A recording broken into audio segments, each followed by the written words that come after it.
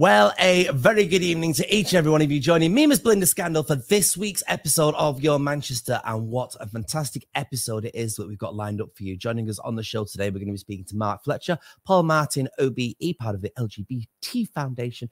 And as if that's not enough, we're also dealing and delving into the world of We Will Rock You. It's all going on for you. Of course, Manchester Pride is upon us this week, and we are looking forward to it. Or are we? We have had the privilege and pleasure to speak to the CEO of Manchester Pride, as we do each year. Are things getting better? Are things getting worse? We want to hear your comments throughout this show, and we will try and figure out a way to answer as many of them as we possibly can. In the meantime, though, let's first of all look at this interview with Mr. Mark Fletcher, CEO of Manchester Pride. Joining us now is Mr. Mark Fletcher, CEO of Manchester Pride. Welcome. How are you? I'm well, thank you. I'm excited. It's going to be a good weekend, isn't it? It is. The sun's coming out for us all weekend, and we can't wait to get there. And it's a bit of a change from last year. Yes, it is. Over the autumn, we embarked upon our biggest ever consultation, where we really went out there and listened to as many members of our community as we could. We've had over 4,500 people respond to us at what was a really difficult time. When we came back for the pandemic in 2021, we delivered a model that we did in 2019, and our communities just didn't want that anymore. So we took time to listen, to respond to what it is that the communities wanted, and what we're delivering now this year is focusing all efforts, firstly, on activism and protest, and secondly, in our home, in the gay village. Indeed. So why has it only just returned back then to the gay village? So in 2021, we delivered a model that we had from 2019. So just before the pandemic, in 2020, we were all set to deliver the same model that we had in 2019 based on the positive feedback that we had. We had to press pause on that. The pandemic came along. And then when we were able to be given the green light in 2021, we had 7 weeks to deliver the plans.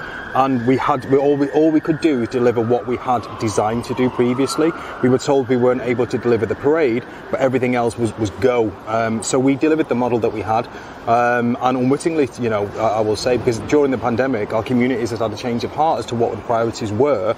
And some elements of that festival were less popular, which is why we took the bold decision not to deliver MTR Pride. So now that it is coming back into the village, should people be paying for wristbands, etc.? Well, this is the question, isn't it? The time-old question that's been brought forward and backwards and forwards and backwards. What we're aiming to do is to create a safe event where we can go out and celebrate who we are in a safe space. It's really important to understand that that costs money to deliver an event like this, and infrastructure, and we're not subsidised. You know, to celebrate Pride costs money. So as an organisation, what we've done, we've structured a ticket price that covers the cost of delivery of the festival only. No overheads, no charity operating costs. The ticket covers the cost of delivering the festival, and also this year, to be further transparent, we've included a £2.50 direct donation to the community grant, so that we can see as we're going along how much money is being put into that pot.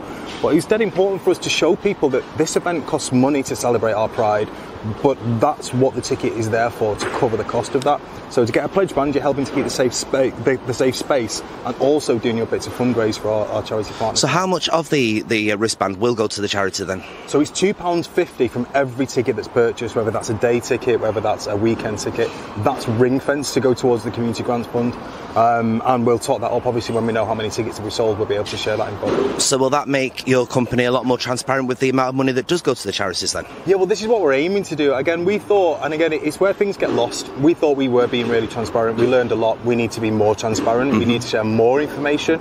And there's a lot of things that we perhaps didn't think our communities wanted to know that we wanted to spell out. So when it comes to being transparent, we're aiming to be even more clear with our annual report, so that details what we're spending money on, where it goes, and structuring the infographic that we put on our website to show the breakdown of the costs associated with the ticket, and then the £2.50. We feel we've gone a long way, and it's been positively received so far, so we hope that's the level of transparency that our community wants. Because it's perhaps made its way back to the village now then, does that mean that you've had to sacrifice some of the larger names and the larger acts and the larger shows that you put on? Yeah, I mean, well, the thing is, the gay village was always at the heart of the festival. That's dead important to remember. We were never stepping away from the gay village, but we had to change what we were doing, because we can see quite clearly the area is very different to what it was in 2018. We don't have the same type of space. When it came to what it was that communities wanted, they wanted bigger pop-ups. You know, we still get asked, is Kylie coming this year? What are you doing about Lady Gaga? When responding to that, we had to find a space that could host that type of production that's required for the artist. We can't do that in the gay village on the restrictive sites that we got. But what we've recognised this year, off the back of the feedback, is that's not deemed so important. What we can do is elevate the queer talent and artists that are living and performing all year round in Greater Manchester, and then bringing some allies along to join us on the stage. This year, you're really going to have a sense of identity. We want to platform and champion the talent that's within Greater Manchester, and then invite a few friends along to come in. And is it too premature to think about what you'll go to next year? Will next year revert back to previous years where you've had events away from the village? So I honestly, I wish I could tell you. Right now we're at consultation phase, and this will happen every year. Right. We will ask our community, so this is what we've done, what did you like, what would you like to see change, what worked, what was less popular. I'm not sure that model will come back in the future. I can have my own personal views on that. But from where we are now, I'd be quite surprised if communities turn around and said, yeah, we want that event back next year. There were split decisions in the consultation. There were some calls from some parts of the communities asking if we could bring it back, but at a different time of year, so that the Gay Village Party remains almost sacred. I mean, let's be honest, that's what's important to the majority of our communities, is going to the village. Whether you're going elsewhere or not, we all want to go into the village. That's what it's there for, and we want to represent who we are and feel free in that space. Anything else on top of that has always been an addition or something else to do in response to what it is that people have asked us for. But we'll have to see. One thing's for sure is we have no intentions of stepping away from the village, and what we deliver this year, I'd like to see that this is just continued year after year. So that'd be the ideal for you as CEO of Manchester Pride, to stay community-based rather than what it was when it was festival-based? Well, the festival is the term that we use to describe all the 6 different key strands of the events themselves collectively. When it comes to what we offer, it all has to be led by our communities. So if our communities say we want a bigger pop act brought along, then I am aligned with that and will do my duty to see what we can do to make that work. If they say we don't, then we won't deliver that, and we'll listen and respond. So for me, I have my own personal views. I love what we're delivering this year. I think it's brilliant. Most important is the sense of activism that we've got, and elevating our further marginalised communities whose voices need to be heard. That's what Pride is for me personally. But we'll see. We will listen, and then we'll respond, and we'll share that with So going off the focus group that you've mentioned, this must be the way forward then. Is this something that you're happy with? Is this something that you envisioned as somebody that took this role on? Yeah, so when I first came into this role, that was one of the key things that I wanted to do, was saying, look, we're opening the doors here. This is not my pride per se, it's everyone's. I'm a member of the community the way that everybody else is a member of the community, so I have my own views and opinions, but my job is to harness all them views and see what we can deliver as the Pride celebration for Greater Manchester. Do you feel that this is a new curve for Manchester Pride, the group then, actually listening to the community? Well, what's important to know is when I first stepped into this role, that was one of the key things that we wanted to do, was to listen to everybody. I do say this time and time again, I don't own Manchester Pride. I'm fortunate enough to work for an organisation that I'm passionate about. And as a member of the community, I have my own view as to what things could and should look like. So we've always consulted. What happened in 2021 is there was some misinformation out there, or lack of understanding, because we weren't being as clear as we would have liked to have been with some of our communications on why decisions were being made. But this consultation was the biggest ever. If we can replicate that, I'll be over the moon, because to have that many voices, have a say in what it is that they want from our Pride is massively powerful, and makes our job a lot easier to deliver what it is that our communities are telling us very clearly that they want. And for these people that perhaps are unhappy with elements of Manchester Pride, how do they get involved within these focus groups so they can have their voice? Yeah, so there's many different ways. So we try and make it as accessible as possible. We have in-person events where you can come along, have your say, listen to us. You can call a free phone line anonymously, or leave in your details and give your feedback that way. You can email in, you can respond to an online survey, or we have on the ground on-site surveys throughout the weekend as well. They're just a number of the different ways you can engage, as well as the listening groups that we hold all year round. And does Manchester Pride, the organisation, promise to listen to the points of views of the people? Absolutely. I mean, you'll see that in everything that we... What we try to do is, where we can't transcribe, we'll collate all of the information, the data that's collected, and share that in a way which is really easy just to read and understand the different views and opinions. And then, most importantly, what we're doing to respond to that. And we're going to aim to continue to do that into the future. It's going to be amazing. One final question. Is Pride a protest or is it a party? I think it's both. And I think it has to remain both. That's my personal view. We have to celebrate the advancements in equality and the freedoms that we've gained, but we must protest for our siblings who are not all at the same level of equality, and we've got a lot further to go. So it is a celebration, but it is also a protest. Fletcher, thank you very much. Well, there we go. We just spoke to Mark Fletcher there, describing that it is a party and a protest. Joining us now from the LGBT Foundation is Mr. Paul Martin, OBE. Welcome, sir. How are you? I'm very well, Belinda. Thank you, darling. How are you? What did you think of some of the points that were raised there then? I mean, is Manchester Pride as a company listening to the people of Manchester? Well, I think your listeners will have to make their own mind up. But from my own kind of perspective, I think that we have been working quite closely with Manchester Pride, with Mark personally, and with a number of the other chief execs and leaders of other LGBT organisations across Greater Manchester for the last year. I think, as Mark talked about, he has undertaken a community consultation of over 4,500 responses. We talked about that before it went out. We tried to help shape the survey. You might remember that last year we issued our own response to sort of like, you know, the initial draft findings of that survey, where we kind of like, you know, talked about what we thought were the key priorities that Manchester Pride should focus on in terms of engagement, listening to communities, helping to shape the festival with community members' involvement. And they've responded to all of those things. So I think that there has always been, from the very, very, very first days of Manchester Pride, when it was a stall outside of the Rembrandt, there has always been differences of opinion. People have had different views. It has always sparked a lot of debate. But I think that ultimately Manchester Pride are listening in ways they haven't done for a couple of years. And I think that we should absolutely take them at their word for the changes that they are putting in place. And Manchester Pride this year coming back to the village. Some saying this is a U-turn for the Manchester Pride organisation. What's your thoughts on that? Well, I think Pride has always been in the village. You know, from the very, very early days in the early 90s, when I first started to attend as a worker, there's always been a presence and focus in the village. The commercial model that Manchester Pride adopted a couple of years ago, including having activities outside of the village area, and that obviously caused its own challenges and its own controversies. But you've got to remember that Manchester is an incredibly vibrant city. The gay village area is an area under constant development. Areas that previously were available to the festival organisers are no longer available. Developers are building hotels and apartments and all sorts of developments on the spaces. So actually having a festival with 40,000 people in the heart of an urban centre is really, really challenging. And I think that, you know, people need to spend a moment thinking about just how complex putting on a festival for that number of people in the city centre actually is.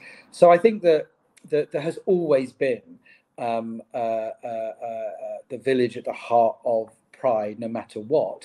It just so happened that previously they took some of the activity outside of the village area, and the public have responded. There are still many people, as Mark was saying, that want a bit of a music festival. They want big name acts, but we just can't put those on in the gay village area in the way that some people want. So, you know, 6 of one, half dozen of the other. Some people are really happy, some people are not, and it has always been thus. You've been around the block, love, long enough to know that there's always been controversy about Manchester Pride. There's always been a range of different opinions. I was on the board in the late 90s, early noughties, and I was sort of like subject to kind of like quite extreme challenge and criticism. There was a website set up about sort of things that I and my other board members should or shouldn't have done. And so there's always been a challenge and controversy about the festival ever since it started. And I think that what I would say is to remind people that the festival is run by a very, very small group of people.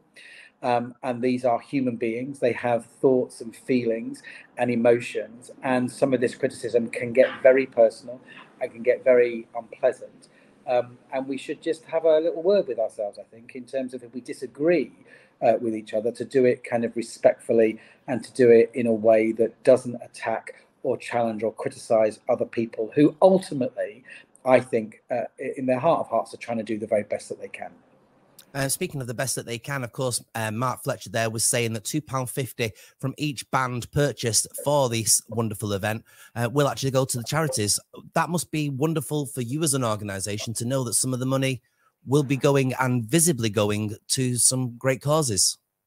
Yeah, no, absolutely. I mean, I think having that guaranteed allocation of the ticket price is going back to how it used to be when ourselves and George House Trust used to run Operation Fundraiser. We guaranteed that a certain percentage of the ticket sales would go to charity, and we were very clear at the beginning where that money went.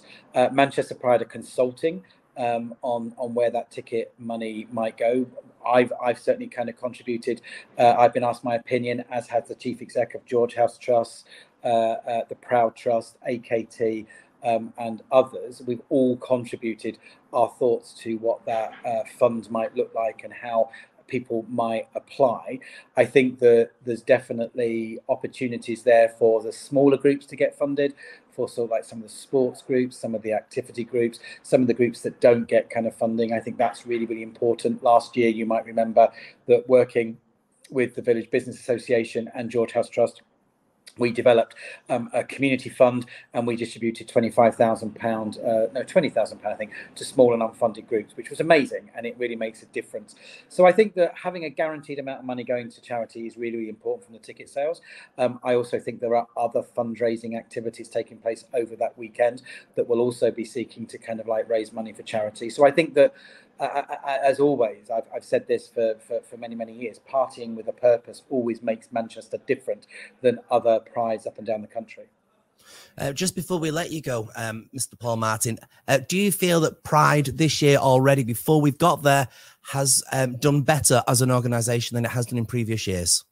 Yeah, I think that they really listened to the criticism that was levelled at them, and I think that, you know, for lots of different reasons, they have responded really, really positively. I don't think that the criticism is quite as sharp or is quite as pointed online as it has been in previous years, because I think that many people absolutely think that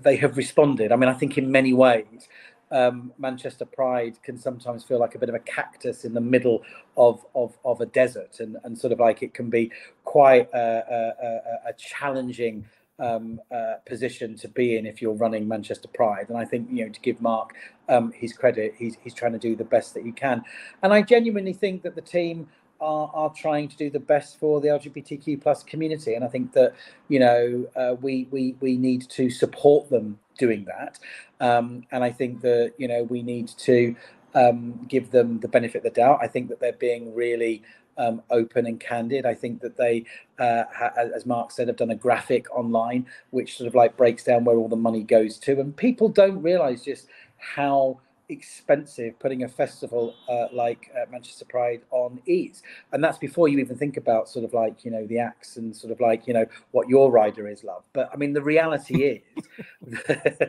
but the reality is that that actually they're doing the best that they can, and I think we should give them all credit for that. Excellent. Paul Martin, thank you so much for your time today. Thank you. There we go, everybody. So lots of points of views there. Pride is going to be fantastic. Pride can be whatever you want it to be. You can decide whether it's going to be a protest or a party. That's up to you. And when you are feeling a little bit hungover, there's only one thing to do. That's to check out what's on the television as we get the information from our Hayley Cartwright.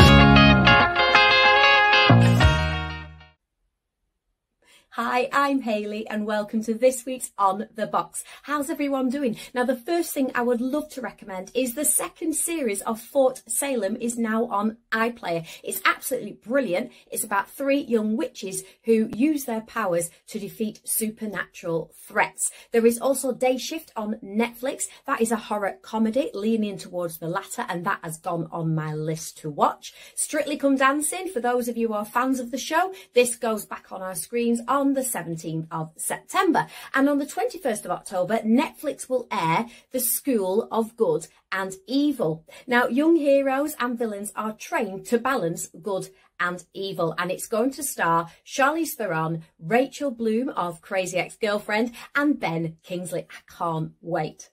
And as it's Manchester Pride this week, do pop on All 4 and give this a watch. It is called Out on Strike, and it's about two miners' wives who actually met during the 1984 strike and fell in love. It's a true story and it sounds wonderful. That is on my list for this week. Now that's it from me. If you are celebrating Manchester Pride, have a brilliant time and remember, stronger together. Bye.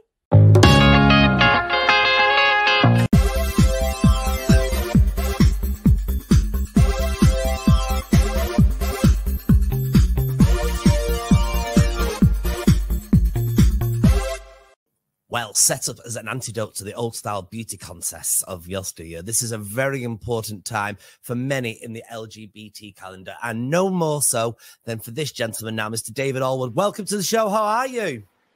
Hi, Belinda. I'm really good, thank you. Mr. Gay England, how does that feel? It's mad, honestly. Like, the last sort of 48 hours have just been absolutely crazy since I've won. I'm absolutely over the moon.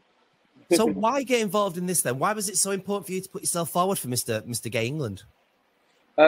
So for quite a while now, I've been doing a lot of community projects in my local area, and I've just been doing a lot for charity, fundraising and all that kind of thing. And I just love doing it, and I've got a lot out of it. And Mr. Gay England now is not just like a beauty pageant or anything like that. It's a real way of making a difference in your community. You get a chance to fundraise for charities. You do an exam, you do like an actual test, and when you win, you get a chance to actually roll out a campaign. And it's just something that really interested me. I do really want to make a difference with this title. So yeah, it's been really fun. And then what was the actual competition itself then? Tell us what was involved in getting to the stage where you are now. So there's loads of different rounds. There's 7 rounds in total. There's the charity fundraiser, which was 20% of the final mark. There's also the written test, like I talked about. 20% of that is the written test, which I managed to get an A on, which was really good. Thanks, love. Then there's the audience vote. The audience did like a vote as they arrived, and then there was there's 3 runway looks. So the first one was your regional wear, the second was beach wear, and the last one was formal wear. And then the final round is Mr. Congeniality, where you give a rose to the person that you'd like to win if you don't win. Oh, you're very nice, though. We were just looking back at our the last time we had you on the show was way back in May of 2018 when you were part of Miss Saigon. I mean, how has life changed for you since then? So that I kind of always knew that was possibly going to be my last gig as a performer. So I left my agent soon after that and started choreographing and doing all this community work. So yeah, life's kind of completely flipped. Obviously, everyone's did for a few years. And since then, yeah, I've just been non-stop, really. I kind of had a bit of a talking to myself during that time. I think fear held me back from a lot of things for a long time, and I just wanted to do something that I was proud of and something that can make a bit of a difference. So I sort of stopped listening to the demons in my head and just went for it, and yeah, so here I am. So how do you go override them demons that are in your head then? How would you suggest to other people who are perhaps having these negative thoughts not to have these negative thoughts and push forward with, achieving? It's a real process, and I used to just think, oh, I want to do that, but what happens if it fails? Or what happens if people take it the wrong way, or whatever it might be? And that was the voice that kind of won all the time. And I think there was a bit of a turning point. It wasn't really a New Year's resolution, but it was the start of this year. I just gave something a go. I started doing all these videos for like online content just for a bit of fun. And we ended up raising loads of money for charity from doing it. And there was a turning point where someone that was involved in one of the videos sent me a message and said that for the first time they woke up today feeling like they had a sense of belonging and a purpose. And it just really touched me. It was something that really shocked me as well. I didn't expect anyone to sort of feel that way from what we'd created. And I was just, you know, from that, I was like, I need to do more of this, and I want to do more. So now you are Mr. Legacy. What is it you're going to continue achieving now? So there's been a lot of meetings already with Stuart, who's like the owner of Mr. Gay England, like the campaigns. And from the start, I've kind of wanted to do something that combats loneliness within the LGBTQIA community, and try and find a way of bringing people together and not feeling so disconnected, because there is a lot of segregation in the gay world. I don't know if you feel the same, but we kind of categorize people and put people in boxes, and really we should kind of find the power in togetherness a little bit more, and not feel like we have to separate. And that goes for all age groups as well. There's a lot of kind of concern with like the younger generation, and obviously that is still a major factor. But I also feel like a lot of older people in the community feel a little bit detached or forgotten about in mainstream media. So there's definitely something I want to do, which is try and keep rolling out LGBTQIA care homes, and try and champion that, and, you know, think about, you know, this is a process that we're all going through in life, and that last part of it is kind of forgotten about for our community, and I want to try and do something for that. And just because I'm not maybe that age doesn't mean that it doesn't affect me. That's what I mean about the togetherness thing. I feel like we should all do something for each other. Sounds amazing. Yeah. Well, congratulations on your fantastic award. And I couldn't imagine it going to a better person, because I know the kind heart that you are, sweet. And I know that it'll do wonders if you're able to using this platform. So thank you very much for your time today, David. Thank you. Oh, Belinda, thank you so much. It's honestly so good to see you again. You look amazing as always. Thank you, my darling. Have a fabulous time. Where are you? I'm in Mykonos. I'm about to join the Atlantis cruise for a week of work. So, and why not? Life. And it's terrible, isn't it? We've just started the rain here in Manchester. It's all going well. Thank you very much, David Allwood. Happy Pride, Manchester. Thank you, darling. I'll see you very, very soon. Thank you.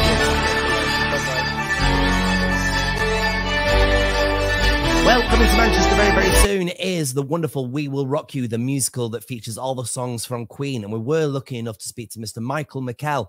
And what an opening night he had. And so we opened in Portsmouth on this current leg of the tour. This is post-pandemic. And on the opening night, Brian May came out and played Bohemian Rhapsody live on stage with us. Now, the last time I'd seen him play that live, I was in the audience at the Wembley Empire Pool Stadium. And it was 4 days after Lennon had been shot. And he and Freddie sang Imagine. And you've never seen so many people cry in your life. And it was then at a time before the lights on our phones, people lit their lighters. So flash forward, I'm now on stage. It's Portsmouth, the opening night. The same man is playing the guitar solo. And the first 3 rows that I can see, some still scared, wearing masks or in tears. So it was a very interesting time, very emotional time. Now, the whole thing with this show, and my friend Ian Werry, who's a producer, musician, he was in the audience at Southend. He said, you don't realise just how much love is in the audience. And it sounds like a bit of a cliche, but so to have what we've just gone through, it has a different sort of resonance. So yeah, to be part of this is extraordinary. Why is the music still so poignant? What is the secret ingredient that Queen's music still has? Because like you say, it's got a full-on legacy. It's gone from the very beginning of the 70s right to, well, at the moment, as we speak, we're talking about you going with this wonderful show. What's so important about their music? Because that rarity. I mean, Bowie always did it. Bowie was kind of left of field. The only time he went mainstream was Let's Dance, really.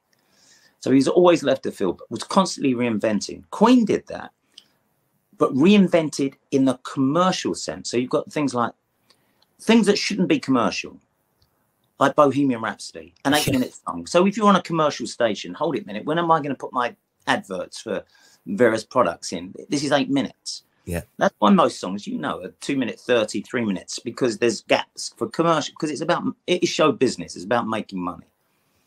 And so you've got the operatic opus of Bohemian Rhapsody. Then you've got another one, Bites the Dust, out and out dance track, crazy little thing called Love, homage to Elvis. with basically Freddie doing an Elvis impersonation. But such a breadth of material that even if you are not a Queen fan, you would like. I would suggest putting this show together. That there is so much going on behind the scenes, on stage, in preparation, rehearsal. It must be a manic time to get this show to the perfection standards that it is. It is. It's like the circus rolling into town. Like Saturday night, that will be stripped down. Our guys will probably hit their beds at about 4 a.m. in the morning. And then they're up on the Sunday, trucks running out to Newcastle, setting up, Monday setting up. We're in sound check, 3 o'clock, 7:30. We're on stage, ripping up Newcastle. And that has been how we've been rolling. And it is full on. We've got we couldn't do any of it without a fantastic crew. People like Paul Duffy, who's all behind us, and our sound people that are just extraordinary. Jay Dodds, and just our crew. Just you can't operate. You know, even Ashley in wardrobe. You know, things that she sorts out for you. Hannah sorts stuff out for you, and Eloise sorts makeup and hair out because there's wig. And that's the thing about these kids, when they're not on stage, they're not sitting down. They're taking wigs off. They're putting new costumes on, like wearing 4 layers of tights. So it's like, we can strip this one, and they're singing at the same time because their mics are live. And it's. I mean, there's a different show backstage, a much different show. But it's part of the energy of that, and that energy comes on stage. And as I said, we get to bathe in the legacy of Queen's music and the affection that brings. So I've been very fortunate. What keeps you going then? What keeps me going? My friend Ashley was in yesterday. He said, how are you doing that? I said, look, I went to see Mick Jagger at Hyde Park with my girlfriend Sarah, and I saw a man doing laps at 78. So there you go. That's what I've got to reach out for. It's amazing. Listen, we've got to wrap up now. Thank you so much for speaking to us. Just in a nutshell, just to make people fully aware of this, why should people come and watch this wonderful show? It is the greatest rock comedy show on the market, and we will take you away from any problem you've got in your life for 2.5 hours, make you laugh, cry, sing, stomp your feet, rattle your jewelry, and clap your hands. Amazing. Thank you so much for your time today, Michael. Thank you. Thank you, sir. Thank you so much.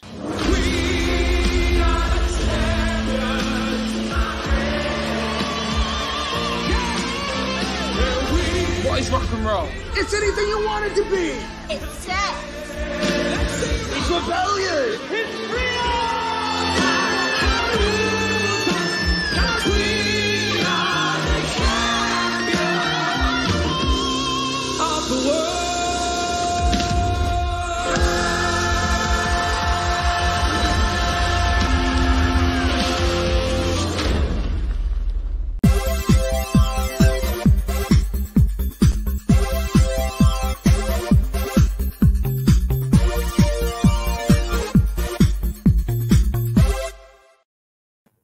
And a big thank you to our sponsor, Nels, there for making sure we're all fully, suitably satisfied with their massive, gorgeous, beautiful pizzas. And of course, don't forget, We Will Rock You is at the Palace Theatre from the 5th to the 10th of September. Tickets are flying out like no tomorrow, so make sure you catch that. However, if you are planning to do Pride this weekend, you'll want to know what the weather's all about. Let's find out from Mr. Paul Rudd.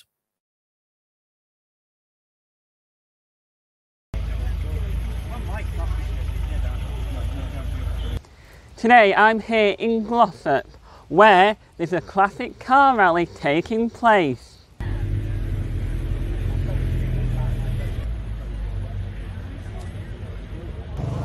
So this car is a 1957 Sunbeam Mark III. Here's this week's weather.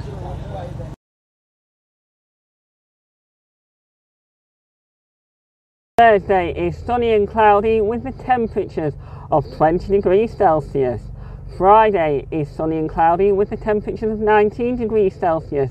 And as we head into the weekend's weather right now, Saturday is sunny and cloudy with the temperatures of 19 degrees Celsius, and Sunday is also looking sunny and cloudy with the temperature of 19 degrees Celsius, and it's not looking bad for Manchester Pride weekend. Have a good one, everyone. Alright, so from one classic to another, it's time to head over back to the studio for this week's amazing episode of Your Manchester. Beep beep, out of my way please.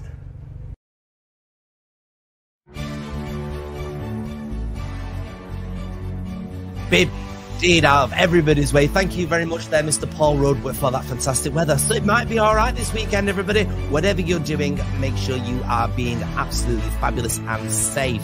Manchester Pride this weekend, coming from Manchester's wonderful gay village, everybody.